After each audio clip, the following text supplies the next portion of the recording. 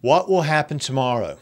I do not know, but I encourage you to vote if you have not already done so, and to vote in every contest on the ballot, from the presidency all the way down to the Water and Soil Conservation Board. But please vote wisely. Look at the platform of each candidate and vote for those whose values align most closely with the Bible. Next, please pray. Pray for God to do a work in our nation and that people will follow Him. Pray for those conducting the election, for their safety from the virus and for wisdom handling issues that arise. Pray for the candidates themselves, who undoubtedly will be under a great deal of stress. Then pause and relax.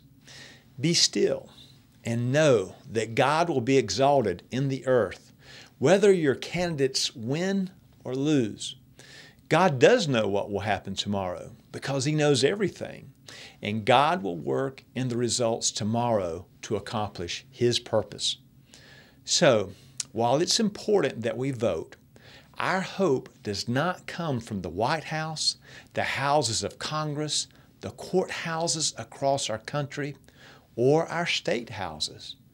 No, the hope for this nation resides in the gospel preached in church houses and lived out in homes all over this nation. Let's remember where real hope resides. Let's commit ourselves to following God's Word.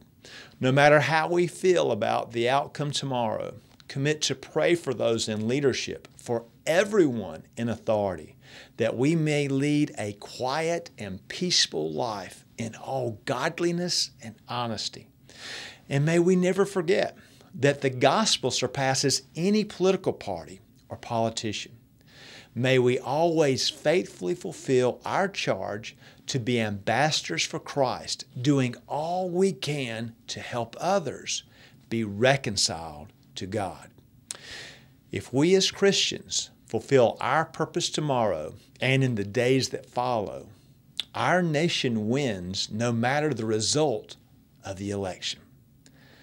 Father, be with our nation. Help us as Christians to be salt and light today, tomorrow, and until you return. It's in the name of Jesus that we pray. Amen.